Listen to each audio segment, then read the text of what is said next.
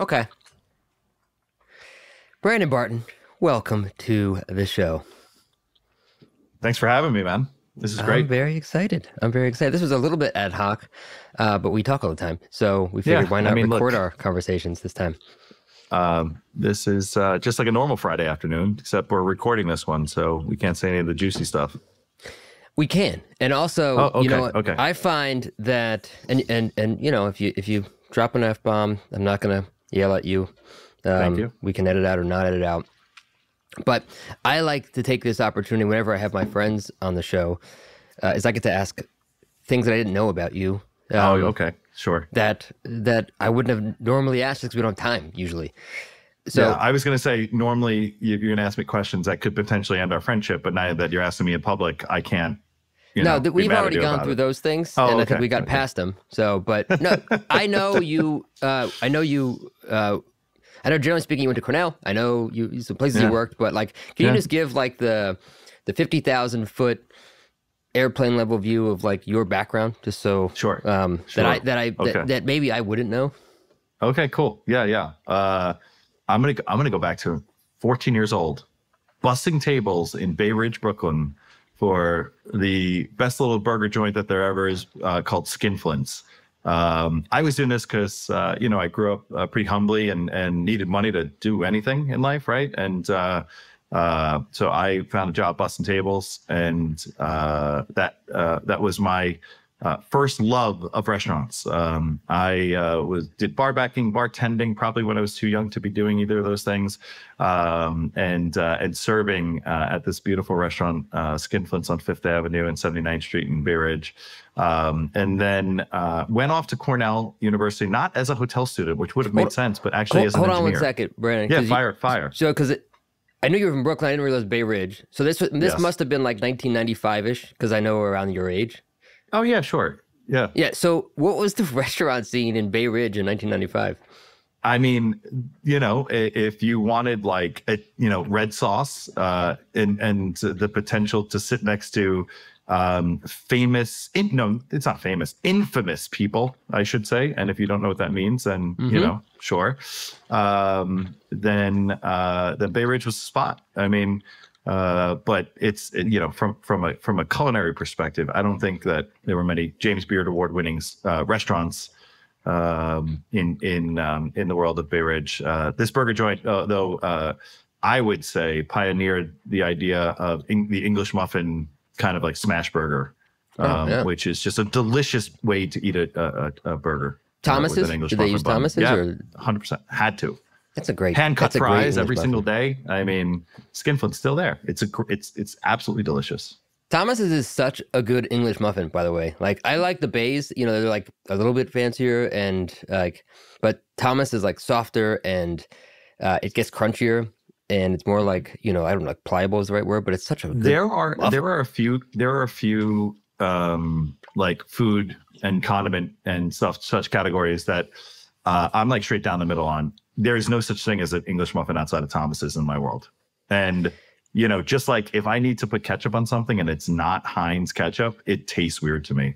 And as much as I love it, homemade mayonnaise is delicious, but Hellman's is exactly what I want on a sandwich. Sorry. No, I agree. I mean, I will say a good more like home baked or artisan English muffin has its place, but not for most things, But there are times when it's good, and I think a Bay's English muffin is actually really good for an egg sandwich, but not as good for a burger. But really? Heinz ketchup, 100%. Like when I see like someone made a homemade ketchup, I'm like, can you just also please have Heinz, because that's what I'm putting on my fries. I mean, no disrespect to Sir Kensington's, which made a run. You know what I mean? Great job by them. But like, there's a reason they discontinued it. I mean, it's because there's a thing, and even the folks who like make their own soda, that's also pretty cool. But Coca-Cola is pretty distinct. There are some like there's I mean, Maine Root I think is really good, and then there's a Fox and Park out of Connecticut. Like around the New Haven area, that's really good too. But in terms of a cola, there's nothing really better than I get mad when someone makes another cola because it's like it's just never going to be the same. I go to the movie theater. I want a 32-ounce, disgustingly sized, Coca-Cola. Yeah, and if you eat a Domino's pizza, by the way, you have to have Coca-Cola. It's the only pairing. Yeah, it's the only pairing, and it just tastes so good together. Yeah, the grease and the fat, and then mayonnaise actually a little bit like.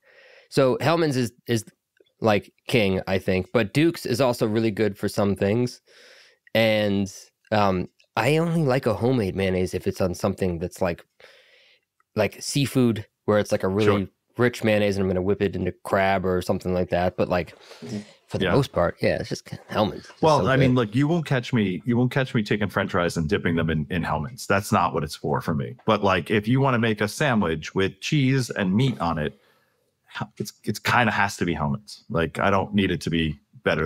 What's your take on Kewpie mayo? It's delicious, like incredible, and like again fits in the right spots. Right, Kewpie mayo, right? Isn't the majority if you're making like if you're making like a spicy tuna roll, Kewpie mayo is what you're making the spicy mayo with. It's pretty much all you need. You can add some other stuff. Right. So like, I mean, there again, taste profile, sure, perfect. And if I grew up in Roppongi instead of Bay Ridge, Kewpie would be number one. Yeah. All right. Well, we diverge, but I'm glad we diverge. Okay. So here I am. And look, I went off to college, to Cornell. I was fortunate enough to get in. I really wasn't even like looking at Cornell to go to, and I went in as an engineer, and software engineer. No, actually a civil engineer. I wanted to build buildings. I wanted to play with Legos for the rest of my life, like my son does now. Why did you transfer to hospitality? Well, here's the thing. I looked around the room about halfway through the semester, and I was like, I don't want to work with these people for the rest of my life. And it's really unfortunate because I'm sure great people who are civil engineers. That's fine. But I probably should have walked across the quad to the software engineering side of things, and life might have been different, as you and I were graduating around the same time, 2003, 2004. So when companies like Facebook and Google were recruiting software engineers. Could have been fun. I don't know if I would have been as satiated with wine and food as my career took me. But anyway, I looked around and I said, oh my gosh, I can't believe I can actually have a career in working in restaurants. I don't know if I ever put that together. Something that I had worked for 4 years and I loved it.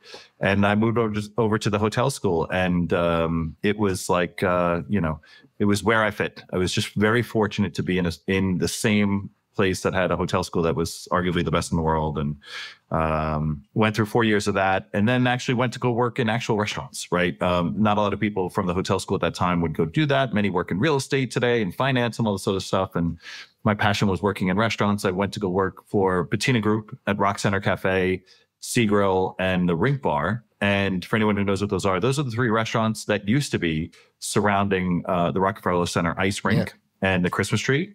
And you would count, it's almost like you would count in dog years. So if you were there 1 year, it was kind of like being there 3 seasons. And so it'd really count as 3 years on your life.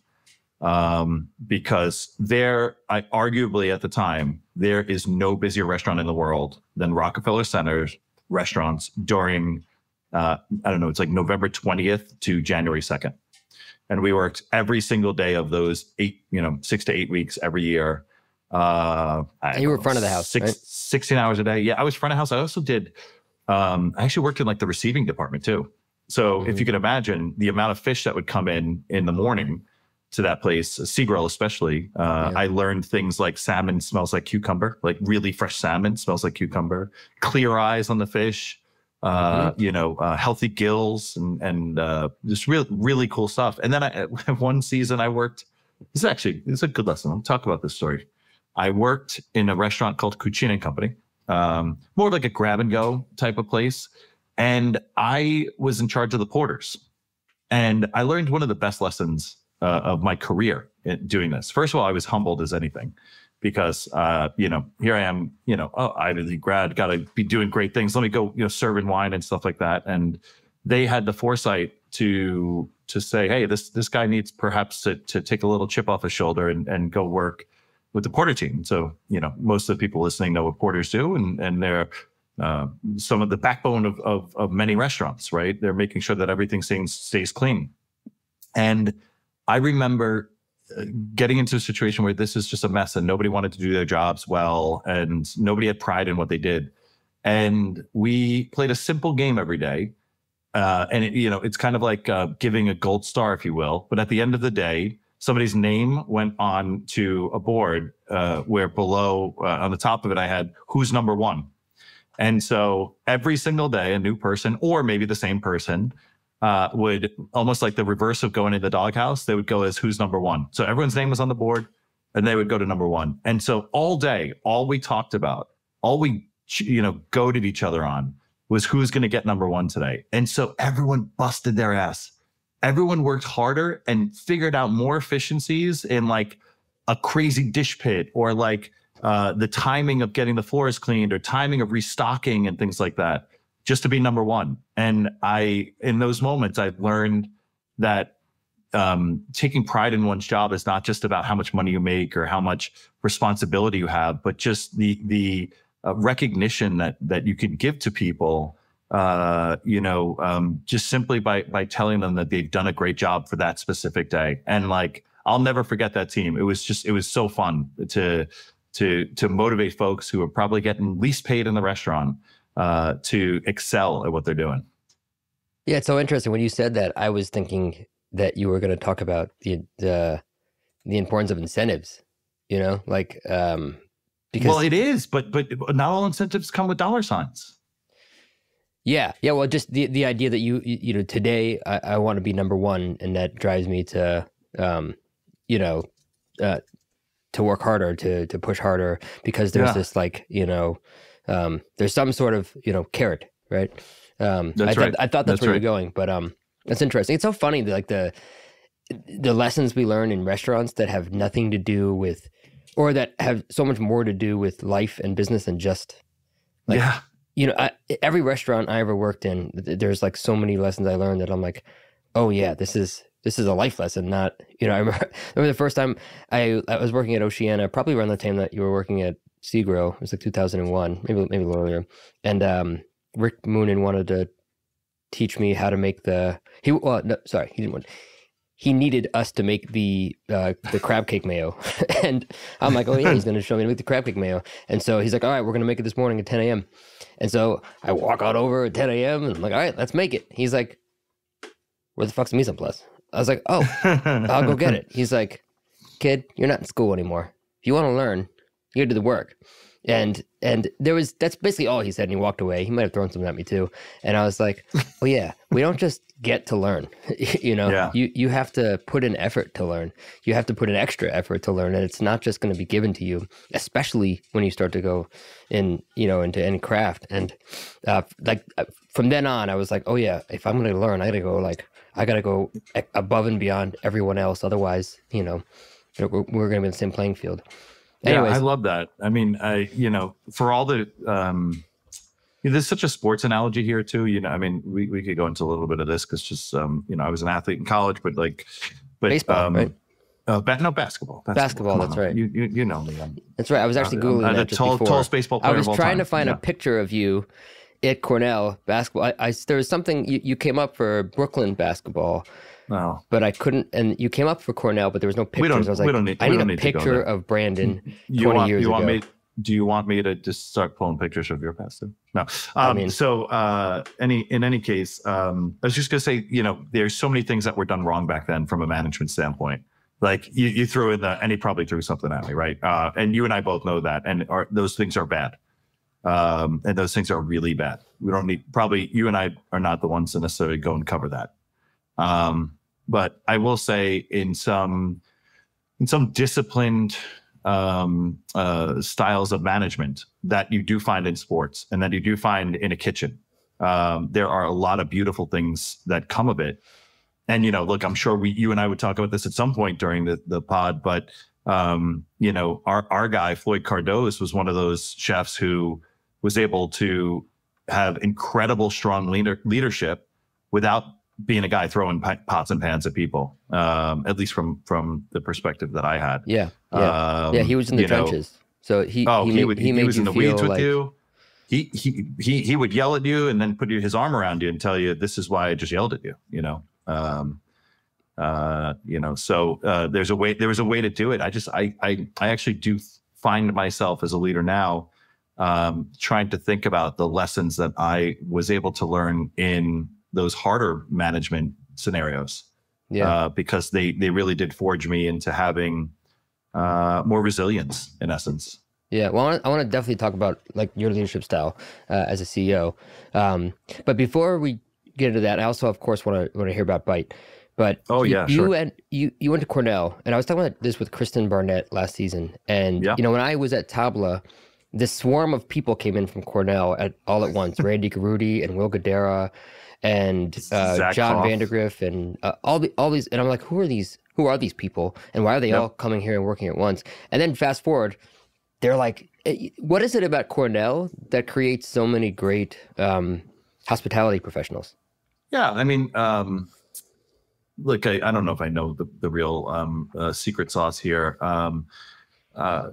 It's to call the hotel program a trade school is wrong, but in one way, it's a really great way to understand the dynamic. It is attracting people who want to spend their lives doing something related to hospitality, the same way that culinary school attracts people who want to be chefs, right?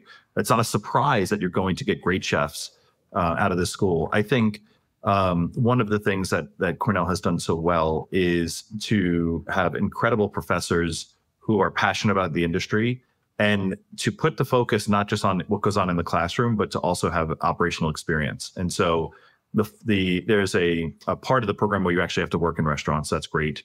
Or sorry, not restaurants, but in hospitality. You could fulfill this by working in a hotel or working in restaurants. So it's mandated that one summer you got to go and do an internship. And it is lauded. And the students that are there, understand who are the badass other students, right? The ones who have gone and worked and done internships for Union Square Hospitality Group or Shake Shack, or gone and staged at the French Laundry for the summer or something like that at the time, right? Although, that'd be pretty cool now as well. And you strive for that. You strive to do that rather than go back to your hometown and work in skinflints for the summer. That's not the point. You want to go work as front desk of the Four Seasons. And I think that the network is incredibly important. Hotel students and hoteliers, as we call ourselves, always will open doors for other hoteliers because of the shared experience that we've gone through. And so immediately upon meeting a Randy Garutti, I didn't go to school with him, but we had an instant connection because of Cornell. Same thing with Will Guidara. Same thing with all those folks who have now gone on to be the names that we all look up to in the hospitality industry. It's pretty cool. Yeah. Well, after your time in the restaurants, you moved on to tech, Resi, the fourth employee at Resi, I think, and now you're the CEO of Bite. So can you talk a little about what is Bite? Also, why did you end up there, and what are you all doing?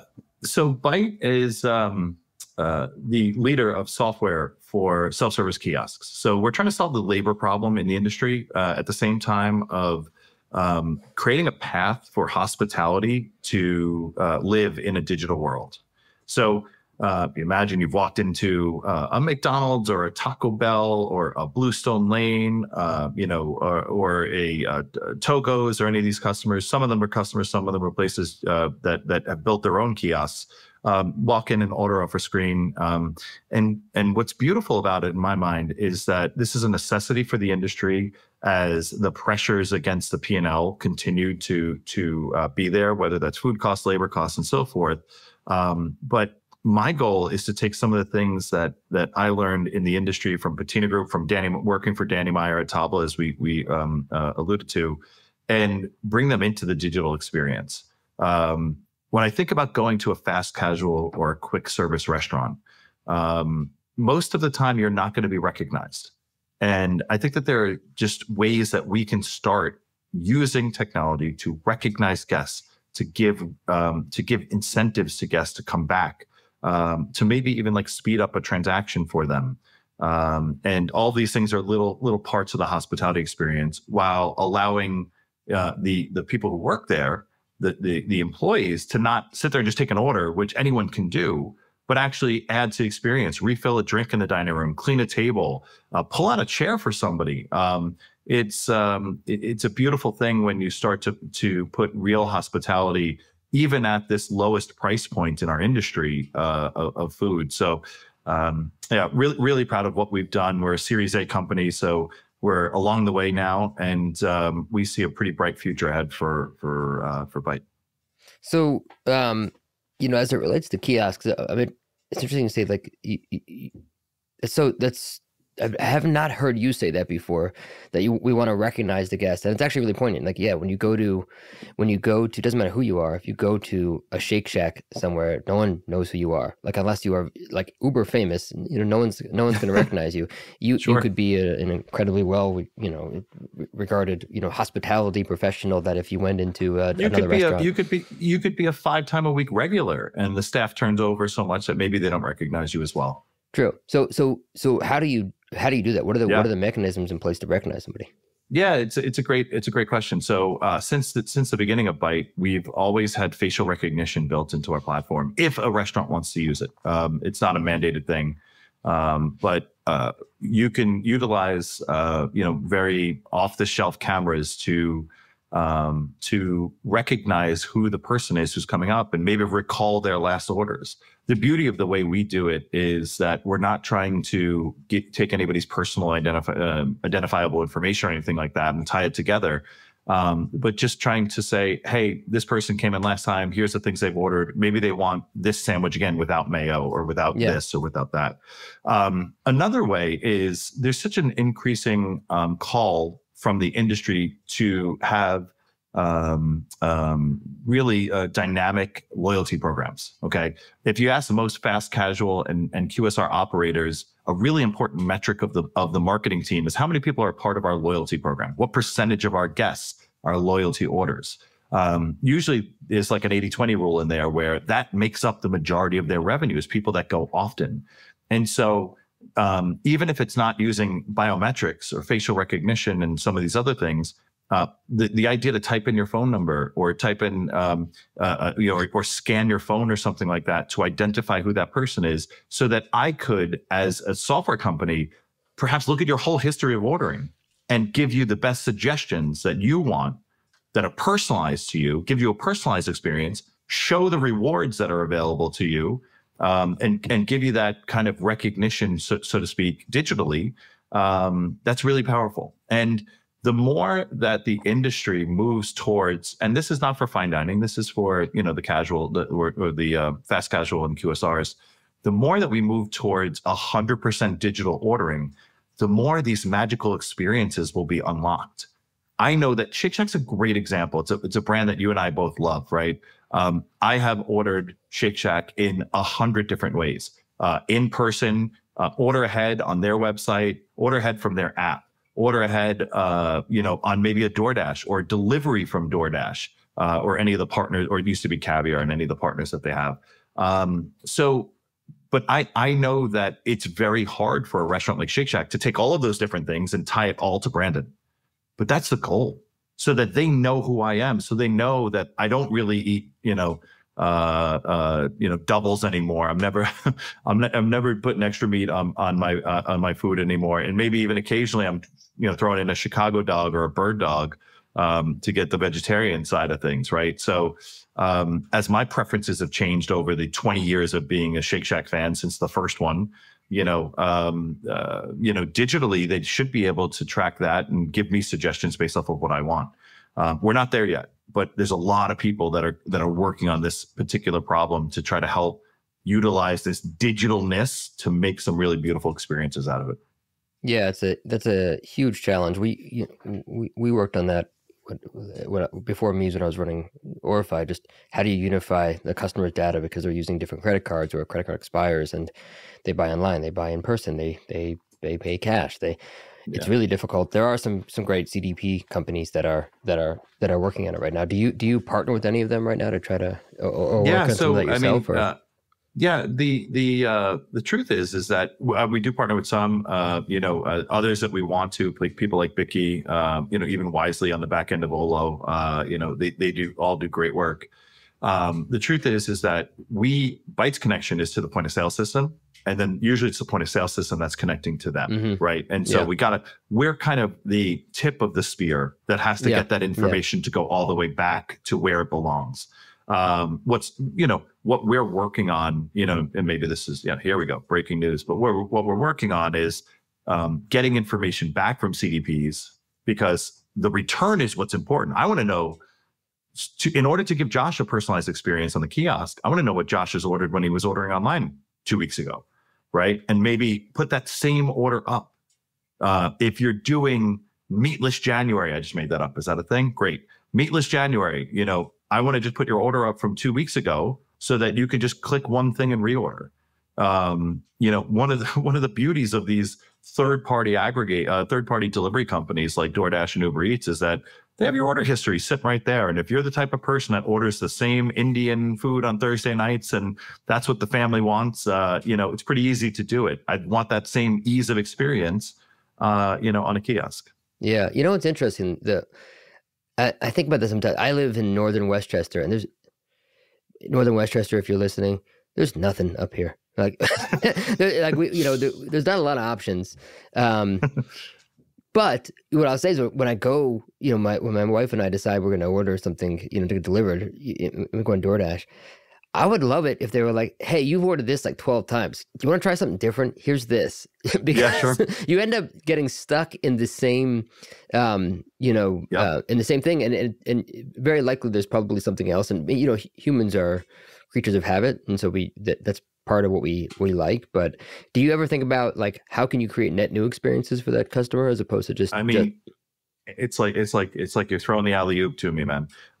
So again, since the beginning of the company, our CTO Stas, co-founder of the company, incredibly bright, and this is before it became a buzzword, but we've been using AI the whole time to make suggestions to people. And what's beautiful about the AI that we're using and the machine learning that we're using is it's not just about perhaps like item X. We also can see, because we're telling the guest what's in the item, right? I'm telling you that a saag paneer has spinach and paneer cheese and this and that. We might take some of those attributes, and then that feeds into what the suggestions will make. So if the item is spicy, and we see that you're particular to like spicy items, we might suggest something that's spicy. And AI does a great job of this.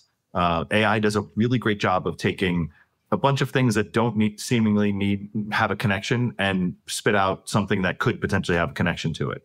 Item correlation, category correlation, all this stuff. So I love the idea that we are making suggestions to people of items that they may not have thought of, right? And to just double down on the point, I don't think this happens if you just have a static menu board. You walk into a restaurant, you see the menu board, you order the same thing you want. There's not an opportunity to show you other things that are available in a controlled and personalized way. Yeah. Because if I could control where your eyes look, I'd say, hey, Josh, look over there. Yeah. You're almost personalizing a menu for every single person that comes in the door. Yeah, it is. There's something special about it. There's something special about giving somebody recommendations that are not just any recommendation. Do you want fries with that? Is the worst possible question, right? Maybe you already have fries. Why are you asking me that? And so there's a lot to learn here, and I think people over index on this, but a good friend of mine, Mike Lukianoff, also a Cornell guy. He's one of the leaders of data science in the restaurant tech space. He has a new company that he's doing. Great dude. But he always talks about like just making it simple. You don't have to have the data science do all the work, but drinks sides are good complements to entrees. You know that if somebody has a drink aside and an entree, dessert category works too, right? So make some kind of harder rules in there too. Yeah, absolutely. What about the hardware? Because you got your it's hardware and software. Are there innovations happening on the hardware side as well? Yeah, we're fortunate that we are a software company and can work with a lot of different hardware partners. You know, that includes people like Elo who do incredible touchscreens. Companies actually invented the touchscreen over 50 years ago. That's like, you know, the patents for the touchscreen, they invented, not Apple, not somebody else. They invented the touchscreen, the company. So nice. They kind of know what they're doing there. The innovations on the hardware side are coming in form factor, lighter, faster. Okay, that stuff which everyone would expect from computers, but also on the payments and reading NFC, reading RFID. RFIDs aren't going to go on food anytime soon, but there's all this, let's say, structural technology like NFCs, which everyone has on your phone, whether you know it or not. You have the ability to tap your phone to do things. When I think about personalization in the future, Josh, why not walk up to a screen and just tap it with my iPhone and it knows who I am? Why do I have to put in a phone number at CVS, right, to tell you my loyalty? It should know from this thing that's in my pocket. So I love, when the hardware is starting to do things to connect the person to the experience. Yeah. Another good example of this, by the way, is Amazon using the Palm payment, probably at a Whole Foods near you. I spoke to two people who are over 70 years old this weekend who said they love using it because they just don't want to fumble around with their wallet and trying to get a credit card out. I think credit cards are pretty easy to use myself, but I love the idea that it's cross-generational and just using your Palm is another way to take hardware and make it a new part of this experience. Yeah. It's funny. I mean, I don't think I've carried cash in 8-9 years, something like that. It's a problem actually, because I never have cash, but now I never even carry my credit card because I have a watch. I have a phone, and 90% of the time I'm just paying by putting my watch in front of something, and that's how I pay. Yep. And what's the purpose of carrying around these little? And I imagine that's going to carry over to to these kiosks and things as well, of other things that we can do. I mean, if it's retina scan and you know who I am, why do we even need a phone, right? Exactly. I mean, that's coming too. I mean, everyone's probably, seen the lines. Sorry? Can be scary, but. Well, look, but I was going to say everyone's seen the lines at the airport for Clear. Okay. That's retina scanning. That's thumbprints. That's all the things. I'm not scared of that. I actually somewhat appreciate the idea, even in some of the airlines that are now allowing you to board by scanning your face, or even come into the country on global entry by scanning your face. Kind of appreciate the security level there rather than an ID that I got faked when I was 16 years old, by Jimmy down the street, right? Some of these things, when done right, and that's not always the case. I could understand tech doesn't always, tech companies don't always do the right thing when it comes to protecting this information, but we do. And I think that there's a path for using this stuff in the future to make people happier. Cool, man. Well, let's maybe, I'd love to talk a little bit nuts and bolts about how you operate. Yeah, sure. So in terms of being the CEO of a startup tech company, right? Yeah. I'd love to understand, we were talking about your leadership style, but you're also an exceptional sales leader. So there's all these factors that sort of make you who you are as a leader, right? You have this hospitality experience, you have a restaurant experience, you're an incredible sales leader. You've helped me in tons of ways. You're also a parent, right? Which is, we can both, speak for how much that impacts us as a leader, but who are you as a leader, and how do those things play into, how you lead your team? Yeah. I mean, first and foremost, I'd love to think, and this is perhaps, I'm going to idealize. So if my team's listening to this, I'm sure you could poke holes in this. I'm not a perfect leader. I know that. And I'm on the path to try to be, that's for sure. I'd like to think of myself as a servant leader for sure. The idea that my job is to be in service to the team around me to help them do their job better. As a CEO, you have the most general role in the entire company. You basically oversee everything all at once. And so you might, in certain areas, be the only one with the purview to see how things are interconnected. And so my job is to put great leaders in the heads of their roles, help them to understand what to do, and then help them to do it. And so I hope I execute on that. And I know I try every day to do that. I also view myself as somebody who wants to think about my team first. It's really important that our customers are happy, but in a very Danny way, take care of your people. And the team around me, if I don't take care of them, how could they take care of our customers correctly? What do you do? What do you do when someone makes a mistake? How do you handle it? Yeah, I mean, look, there's some old adages here. I do my best not to, I guess the adage is praise in public, discipline in private. Okay. And so, I'm never one to try to call out, any behaviors that, I don't like seeing in public. But the first thing I do is try to understand, why did somebody do it? There might be a reason that I don't understand. I remember goes back to Tracy Wilson and Terry Coughlin, GMs of Tabla. Somebody shows up. Yeah, there you go. Shout out Tracy Wilson. First time, I'm sure, for the pod, right? Mm-hmm. When somebody shows up to the restaurant who works for you, a busboy or something, or a server, shows up 20 minutes late, you don't ask them, what happened. The first thing you say is, how are you? Is everything okay? Right? You don't know if that person got in a car accident, a bike accident, got mugged on the way in, who knows? And I think the same thing applies when somebody makes a mistake. Hey, I noticed you did this way. Tell me why you did it that way, right? And say, okay, this is the way that I think it would be done better, and here's why. And you owe that explanation to people as to why you think it could be done a different way. It's so fun in my mind that we now have this like remote culture. By the way, sales always has.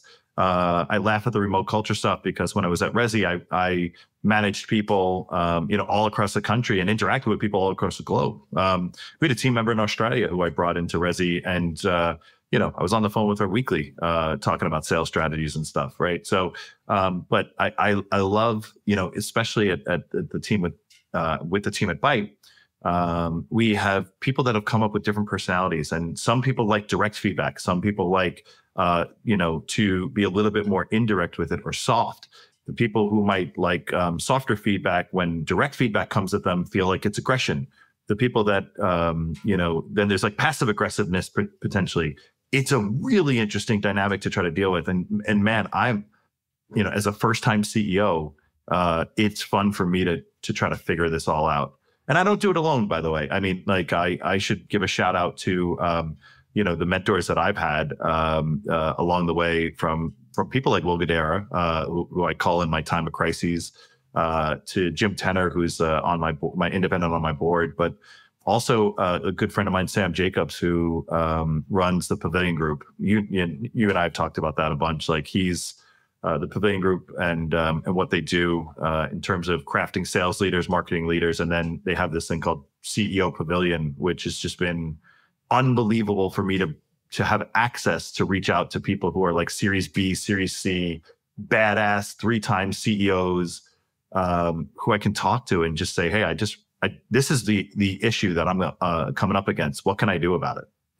Yeah. Having those platforms are so helpful. I have a shout out here. There's a platform called Hampton, and it's similar, and it's just a bunch of CEOs of different types of companies. You have to have a certain amount of revenue to get there, but it's awesome. And Sam Parr and his team has put together this really like amazing platform, and it's just so helpful to be able to ask questions. And we're all, in any of these cases, there's a bit of an island. You feel like you're on an island, and so like having that help is really great. I feel like this is going to be like a broken record, because yesterday I was interviewing a really awesome chef named Evan Hennessy, and we were talking about the same exact thing.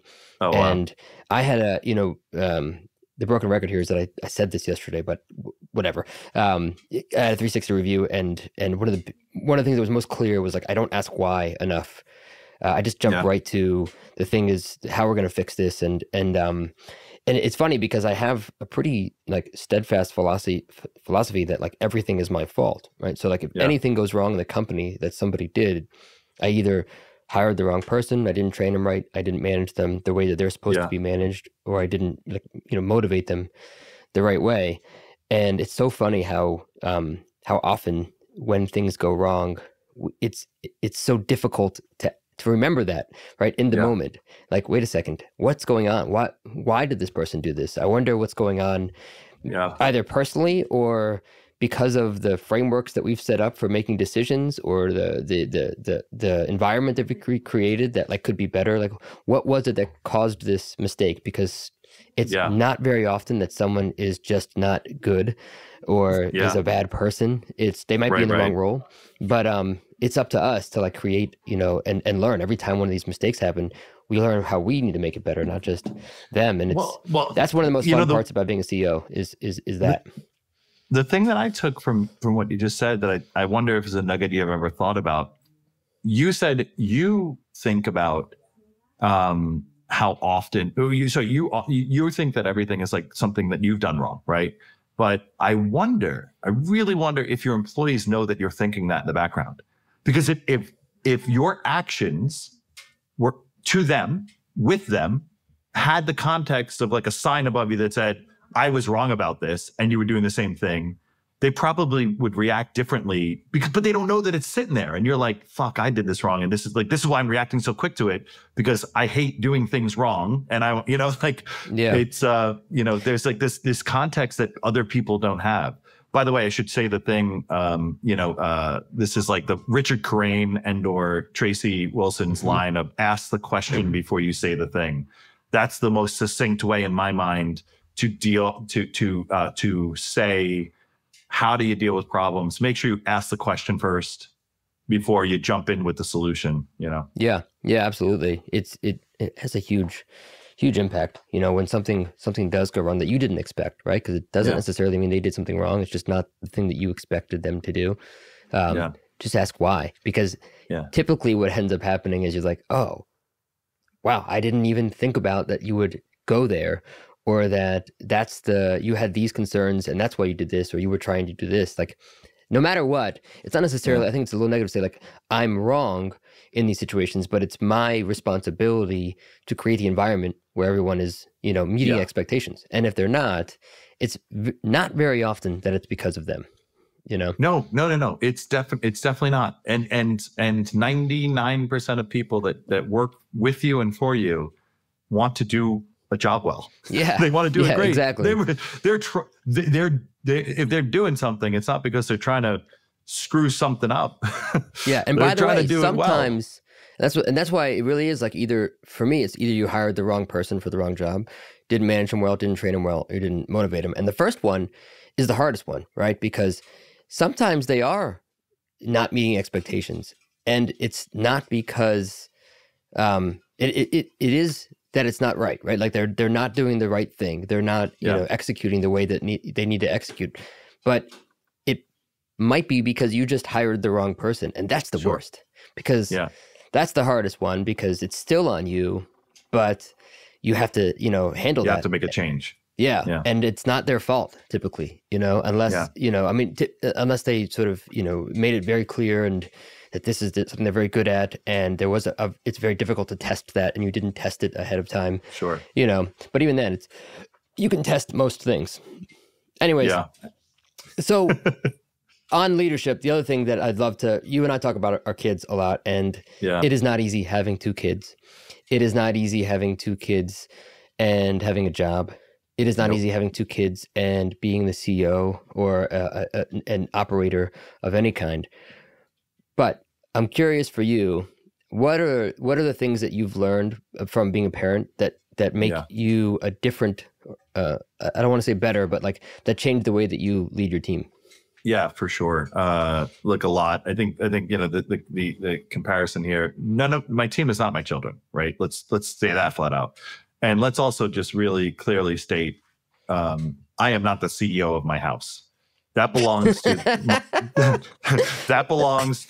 my 4-year-old Jane Barton, who is unequivocally, she's probably co-CEO with my wife of my home.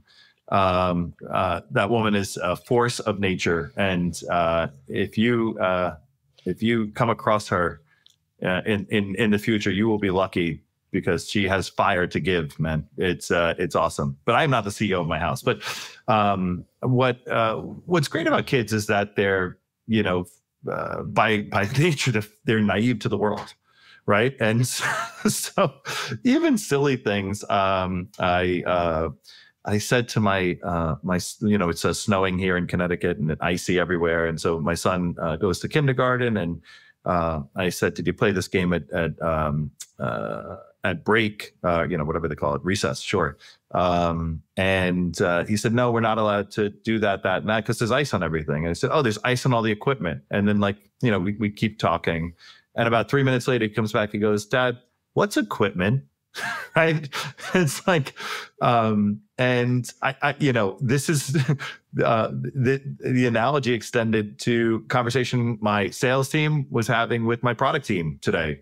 And we're talking about specific things within products that, one team's saying this word and using it this way, and the other team's saying the same word, and they're both using it completely different ways that don't mean the same thing to each other. And, being really clear about communication, is one of those things. I'll just give you a second example with the kids that I wholeheartedly understand now. Is my kids get really disappointed, especially my oldest, when he doesn't do the right thing. And half the time that he may be accused of not doing the right thing, it's because we didn't tell him what the right thing to do was. I didn't know what to do. Why are you yelling at me? I didn't know I was supposed to put my shoes right over there, or not walk in the house with muddy shoes on, and he didn't, because he's never done that before, because he's never, he's never been on a train before. He didn't know you can't, change seats or something. And so you got to tell people what their job is. You got to help them to understand how they do it.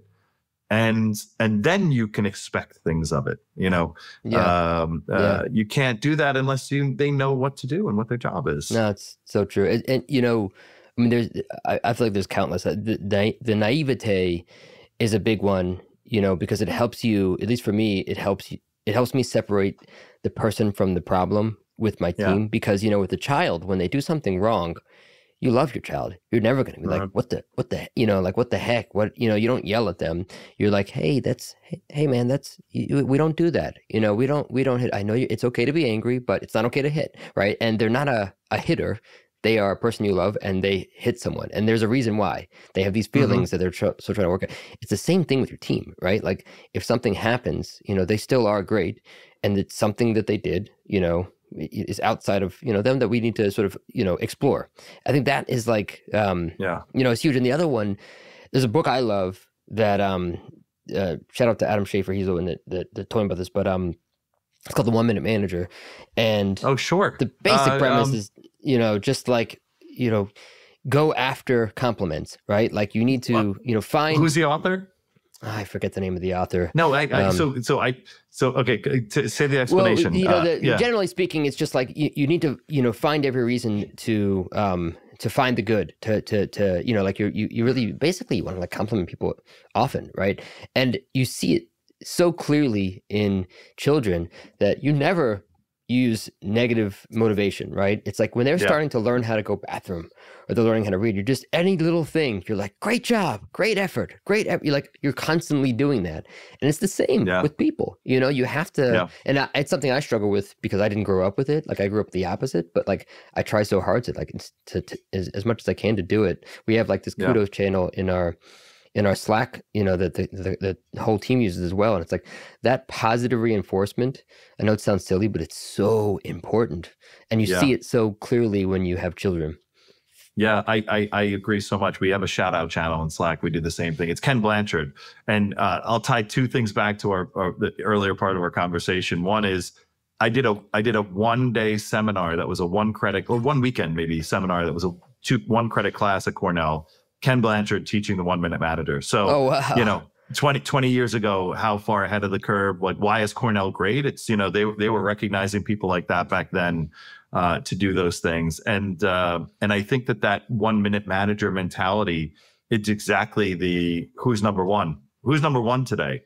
and nobody ever felt bad about being number two, but it was always like, great job doing that, great job doing this. And that high paced, everyone asks, I'm sure, how many people have asked you, oh, is it really like the Bear restaurants? And I'm like, kinda, it can be. It's this high paced environment, and startups are the same thing. Like, stop, take that 1 minute, say thank you, say I appreciate you. And obviously applies all the way to children. Yeah. And look, I'd be remiss not to think about, you and I have spoken a little bit about this. My wife, also somebody who works as a mother, and I totally recognize the incredible amounts of pressure that are put on mothers who work at and mothers who don't, by the way, clearly, but mothers who have jobs and mothers who work and have careers. That's even more than what society puts on men to do this. So absolutely, I don't want to sound at all like I'm complaining, because when the school alert is only sent to the mothers and not to the fathers too, it's clearly society saying, this is your responsibility, which is bull. But we have a long way to come before.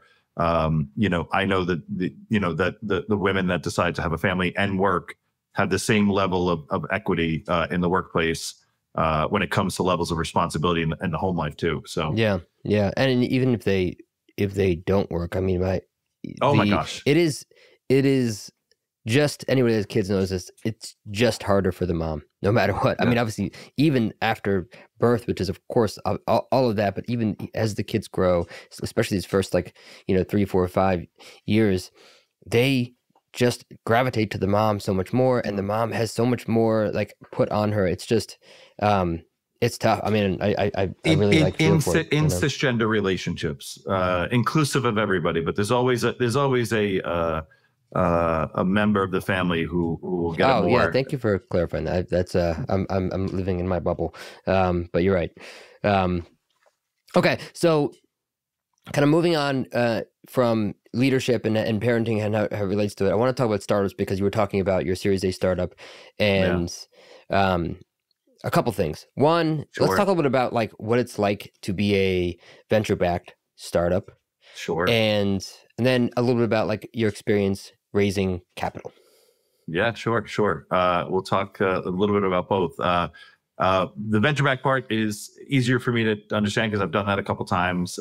Raising capital, this is my first rodeo at raising capital. So I don't claim to be an expert.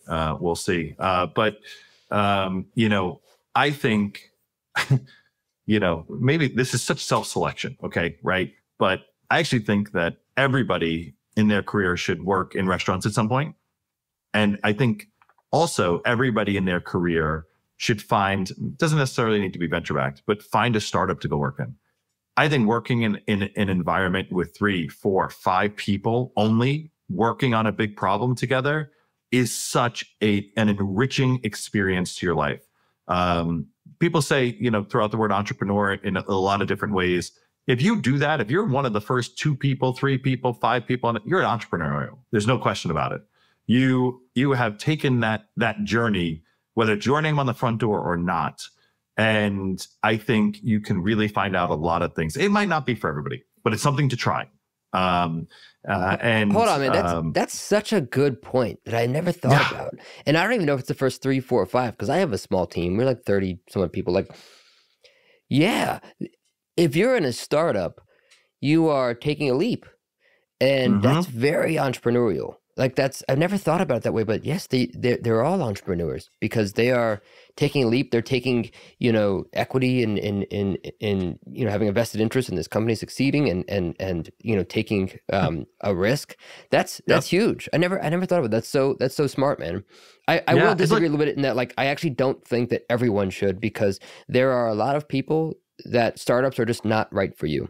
Right? Sure. If you need a lot of structure, if you thrive on structure and not on autonomy, and you thrive on a very clear set of a very clear rules. Roadmap of this is it, then you might not be right for a startup, and that's okay. That's totally okay. We need those people as well. But if you're in a startup, you have to be okay with the ambiguity, because it doesn't, you're just not going to be happy if you don't. Yeah. What's your job description? I don't know. These 3 things this week, but who knows next week? The minute you start hearing early on in a startup from someone like, that's not my job, then that's not a, that doesn't mean that they're wrong or bad. It means that it just might not be the right time for them to be at this company. Yeah. Well, look, I mean, I guess my point is simply, if you've always loved structure and stayed in structure, how do you know if you'd like something that isn't? Go taste it. Go try it for 3 months, and again, maybe it's harder to get these jobs, but not dissimilar to the world of restaurants, like having a small team, very entrepreneurial, all trying to achieve the same goal under, frankly, extreme pressure. And that's where the VC part of it comes in. Everyone lauds over the people who raise a lot of money. And I think it's just such the wrong metric to look at, because raising a lot of money means that somebody in the company, usually the CEO, is really good at telling the story about why this can be a very big company. But every time you raise money, you're increasing the pressure onto the rest of the team. You're increasing the goals. You're moving the goalposts back. You're making it harder on the company to be successful.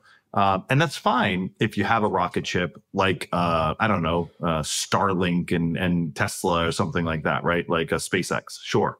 Great. And it doesn't fit every business. But when you have companies that are more venture-backed and still trying to be, 10x, maybe even 20x investments for these, the pressure's still there. And so operating under these restrictions that are saying you need to grow really fast, but not spend very high, and be efficient in that growth, gain customers while not losing customers because you're gaining them so fast that you're not paying attention to the ones that you have. It's like a beautiful juggling act. And, I was fortunate enough at Resi to be there from the early days, and then I left prior to the exit. It was really close to that time when the exit happened. And in those moments, in those times when you do see an exit and the pieces of paper that say they have that you have options become actual money and liquidity, man, that is special. And those moments are just like, they're worth it. They make all of the pressure and all of that worth it. It's just a wonderful kind of structure by which to learn how to run and be a business person. I mean, they are the exception, not the rule. Most of them don't. That doesn't happen. I think the biggest difference when you start to take venture capital is, to your point, it is just an absolute expectation that there's an outsized return, that there's an asymmetrical return on capital. And that, you look, it's not enough to build a great product and a great company. There has to be an outsized return. And you look at a company like Pitch. I don't know if you've heard recently this. We use it all the time. It's an incredible app for creating presentations online and collaborating on them and sharing them. The founder and CEO is an incredible founder, incredible CEO. He was just ousted, and they raised an insane amount of capital. They raised like $100 million, something like that. And it's an incredible product, but they weren't growing fast enough. They had to downsize, and it's still an incredible product. But it's exactly what you're saying. Like you set yourself up for these big growth expectations, and there's not that many companies that can grow at that level for that long and reach that that pinnacle. And at least at that with that amount of time constraint and resource constraint. Let me add to that. I mean, there's this one thing that's kind of maybe something not a lot of people talk about. I know that the group in Pavilion does often, which is are you a venture business? Great if you're not a venture business and you run it like not a venture business. But when you try to run a not venture business like a venture business, you will fail often. Okay.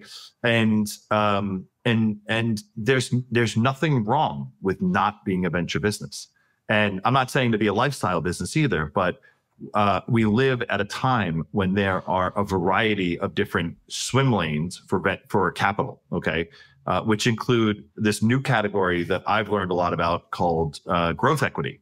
Not private equity, not venture capital, but growth equity. These people that live in the middle, and their investment profile is not, I need one of these 10 companies to succeed 100x. Now think about that. The person who is investing in you sometimes, and shout out to all the VCs, love you guys. Please send us money. Okay, I'll send you equity. It's cool.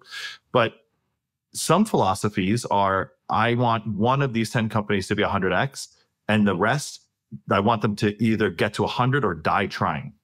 Right? No, that it's not some. I mean, that the power law is just innately part of venture capital, and it's how the model works. Is they're putting a significant amount more capital than you would typically get, and the model works because of the power law, because one of these 100 companies will have an incredibly outsized return that will, as they say, return the fund, right? So if you have a $500 million fund and you're going to deploy that capital towards X amount of businesses, one of those businesses should return, any one of those businesses is intended to return the $500 million, which means that if they exit at 10% equity and it's a $500 million fund, then you need $5 billion, and your exit needs to be a $5 billion exit. So clearly, if they make 100 investments, they know, not every one of those businesses is going to come close to $1 billion. So even a business that exits at $100 million,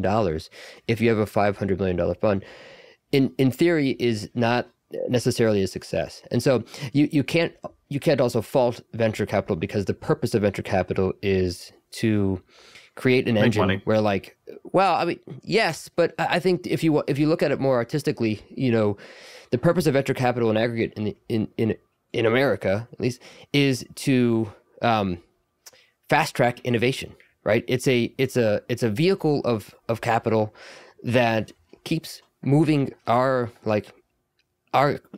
economy forward, because before it was, you could get an SBA loan, right? And you could try to get a loan from the bank, and that's how Nike did it, right? But for the most part, it's not easy to get that, and that is a business where you need to have a cash flow business, or you need to grow very, very slow over 20 plus years. What venture capital has done is it's allowed us to sort of accelerate the innovation curve of an aggregate of the entire country, by deploying a lot more capital than you would typically get. And so that's just part of the game. So it is difficult.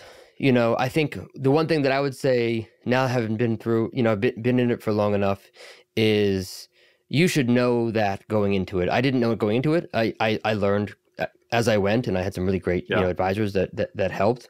But it does change somewhat how you run your business. You have to be very careful not to be running a business because you're trying to just get to the next round. But it becomes a factor, and there's definitely good and bad to it. So think about this like dichotomy, right? The partner who's made this investment in you knows the power law, right? And knows that this is the engine that they're trying. Yeah, look, I think you're taking a very altruistic view. I think, a lot of people are in the world of venture capital to make money. And if the byproduct of that is that we push innovation in the country forward, that's great. But the real metric of their success would be how much return on invested capital for the fund, right? But like the advice that partner is going to give you in a board meeting is to probably lead you more towards driving a 100x exit than it is to making sure that your team will continue to have jobs in 24 months. Yeah, and I think that's true. And by the way, I don't think that every venture capital firm, is just in it because they want to drive innovation. There's, the purpose of it is to drive innovation. And I think the great venture capital firms know that it is very difficult to make money. And if you got into it to make money off of one investment, then you're probably not in the right business, right? Because it takes an incredible amount of research and diligence and discipline to be a good, investor of capital in the venture capital world. It's a very, very hard job. The fact that there's so many of them is just, credit to that. There's this idea that you can make a lot of money, but it actually is very difficult to make money. The same parallel is true for venture capital firms. A very tiny percentage of the firms represent the majority of the returns of overall capital in the venture world. So yeah, I mean, again, people don't realize you just have to know what you are, know what you're doing getting into it. And I think most restaurants, by the way, the majority of them obviously are not. They're, we're talking about private equity firms like an El Caderdon or Work or something like that. And I think what you were saying about growth equity is there's a similar sense of like, hey, we want to get to know your business more, and that means we probably have more control. But we're going to make sure that we have more. We're going to make sure that it stays alive. Yeah. Look, I mean, I love what VC affords people who are entrepreneurial, like these paths to learn. Even if there isn't an exit at the end of the existence of that business, a lot of those people go on to do other great things because they learn such great stuff. I mean, not every team wins a championship at the end of the season. Doesn't mean it's not worthwhile. So. Yeah. What do you see as like the biggest opportunities now with like let's just stick to just the restaurant hospitality industry. Like, you've been in this for a while. You've seen a bunch of tech. You've seen a bunch of, you've been in the restaurants too. Like, what do you see, over the next 10 years are the things that are like that you're most excited about? Yeah, I think the dumb answer here is AI, and I'm not going to say that because like AI is basically saying air, okay, like code. AI is going to influence every single thing in our lives over the next 10 to 15 years, like the internet did when you and I were in high school and didn't have the internet, right? Or the internet was there and it was AOL and it was dial up and it was, the whole thing, whatever. So AI is in the background, okay? But what I think is going to be driven off of that is automation. And I'm completely bullish on like voice, what it would be like voice automation, voice AI. Good friends with the CEO of a company, Slang. They are doing voice AI for full service restaurants, taking a reservation, telling you hours of operations, having a conversation with a bot, which, yes, that sounds perhaps to some a little bit like, I don't want to do that. But what if it was great? What if it was and it can get great. So I'm really bullish on voice AI to help restaurants do some things that should be automated. What else? What else do you think they could, other than reservations? What are some other things that the voice AI could? Gosh, drive-through. You have somebody that's sitting there just taking an order. The drive-through is a big category for voice AI. My friends at SoundHound and Converse AI and a bunch of others who are trying to capitalize on that marketplace. I think there are still places that take phone orders as well, right? You believe it or not. I don't know the statistics exactly, but I would say probably a third, 20% to a third of pizza orders in America are still taken over the phone. I know what my local spot that's around the corner from me here, I call and I just say, I'm going to come pick it up. They don't even take a credit card, like how crazy is that? Because you know what? They'll probably sell that pizza if I don't show up. So it's fine. Does that then sort of carry over into kiosks as well then? No, so it's interesting. I think that there is a little bit of a carryover. We are friendly with a number of the voice AI companies because maybe one day that should be on a kiosk so I can walk up and talk to it. There's some things right now that are limiting there, like ambient noise and having a direct conversation with a directional microphone and things like that.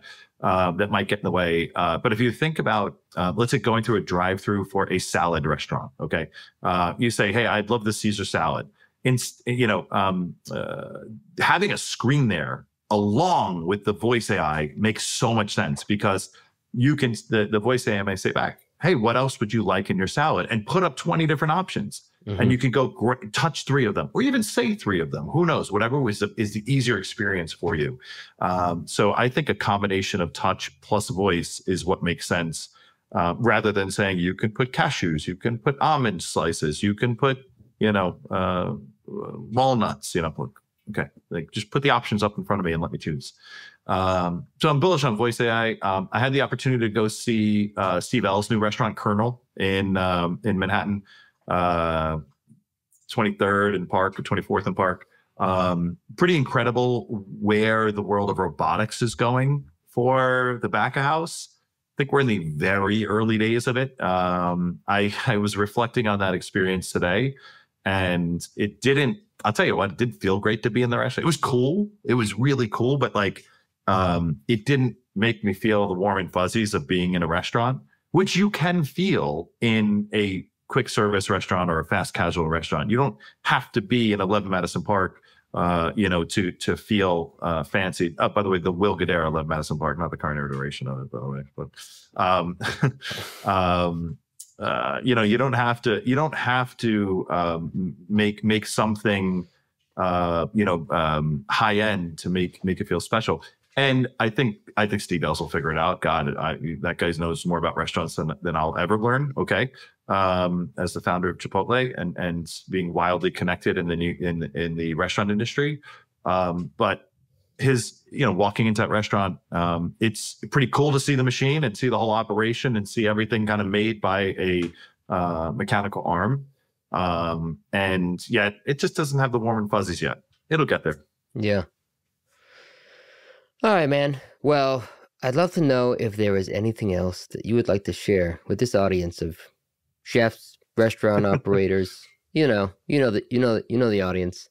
Yeah, you know what? I didn't until this moment. I was going to say, I don't have anything, but one thing that I think everybody should know, especially look at this point, I know more about restaurant technology than I know about being in a restaurant. Okay, I've spent more years doing it. But when you are in a restaurant and you're buying technology, there are two things I think you should absolutely do before buying technology. Number one, you should look at a technology company's Glassdoor page, and you should look at how people are treated in that company. I find if you look this up for some of the companies that are out there, and we know the names, you'll really easily suss out who are the people who are running an organization that doesn't care about others, and who is running an organization that does care about its people. And why is that important? Because it's important to you, restaurateur. You care about your people. You care about your guests. At the end of the day, that's who's going to end up being the recipient of either technology or technology products. And how could you put stuff in front of them that wasn't made by people who care about other people? That's one. Secondarily, there should be a really strong distinction between operators and CEOs and entrepreneurs like Josh and myself and others who have spent their life dedicated to making restaurants better, both from being in operations, being a chef in your case, to now doing technology companies, versus the people who swoop in for 5 years, think that they're going to come in with some new fancy thing, make restaurants better, and then swoop out. And if you don't know the difference, or if you don't know their background, look up the LinkedIn of the founders of the company to see if they are people who are dedicated to this. Because I see so often people that are telling a great story about this, and this is how you're going to make money, make things better. And when it doesn't work, they just can jet to some other industry. They don't care. People like Josh and I are going to be in this industry for the rest of our lives. God bless our souls, and the reality is that I have to be honest with you, because my next company is going to be in this, and my next company is going to be in this, and I'm going to be in restaurants. I'm going to be in this forever. And these other folks can say whatever they want because they don't care. They can burn the relationship with you. So I think those two things are more important than whether the product's great. Yeah. Yeah. I love that, man. I love it. I good advice. And also just always nice to catch up with you on a call. You too, brother. I thank you so much for having me on. I've been listening to many of these and been jealous. So I got